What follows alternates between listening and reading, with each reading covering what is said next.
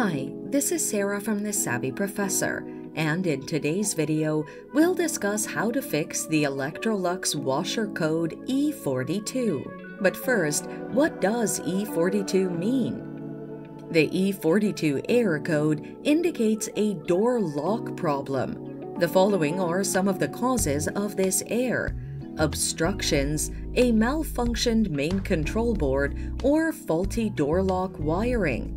Now, let's look at the best solutions to fix the error.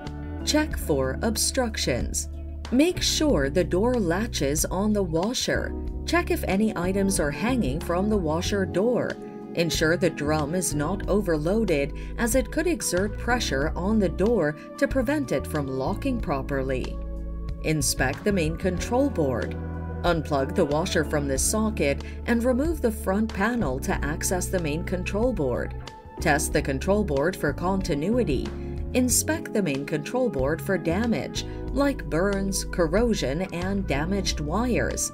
Replace any damaged elements. If the control unit is damaged, replace it with a new one. Reassemble the machine and power it back up. Fix the door lock wiring.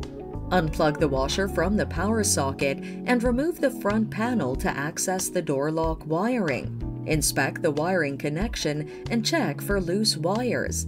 Tighten any loose wires and inspect the door lock wiring for damage. Replace damaged wires with new ones, reassemble the washer, and turn it back on. If the machine is still not working, contact a professional for further guidance. And that's it.